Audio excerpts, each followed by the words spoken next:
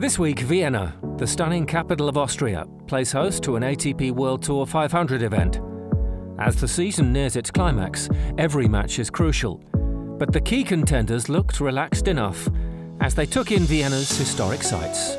You're driving around the city, I mean, the views and stuff are amazing, great buildings, amazing architecture, and yeah, nice place to visit for sure. Really beautiful spot for now, and I really like the city. I'm really enjoying the time, and it would be really nice to see a couple more things of the city. Just happy to be here. It's a nice city, it's a nice tournament. I had good matches in this tournament in the past. I won one time, so for me it's always great to be back. Before the action got underway at the Wiener Stadthalle Arena, there was a game of mini tennis outside the city's iconic cathedral, along with a few autographs and selfies.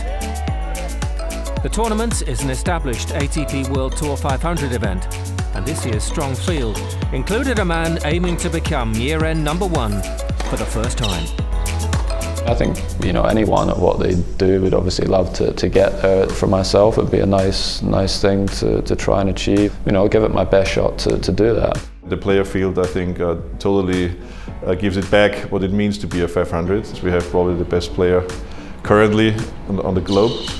And then there was the home hope, Austria's young star who's enjoying the season of his career. We have Dominic Thiem, a young Austrian, going for the finals in London, so it's a great story to tell.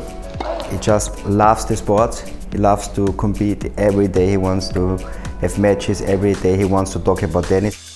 Doesn't really matter what ranking you are. Playing in front of your home crowd is always really special. He is nervous in playing in his home crowd, even if he predicts not to be so. It's for him, I think it's a big goal to go as far as possible in that week. But a formidable field had gathered in Vienna. I'm playing better and better, I think, every day, and I feel it. I won my first ATP title, so of course I'm happy with my performance there. Every time I go on court, I know I can win, and I give my best. I hope to continue this way.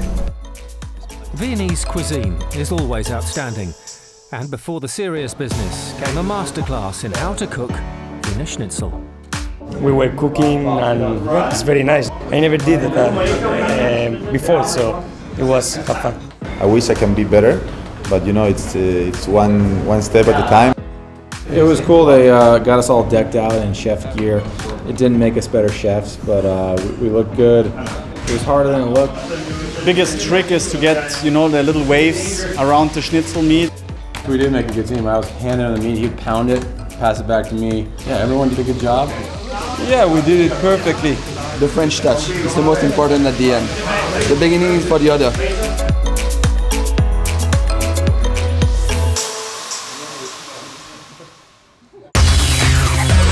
Next week on ATP World Tour Uncovered, down to the wire, we're at the BNP Paribas Masters in Paris.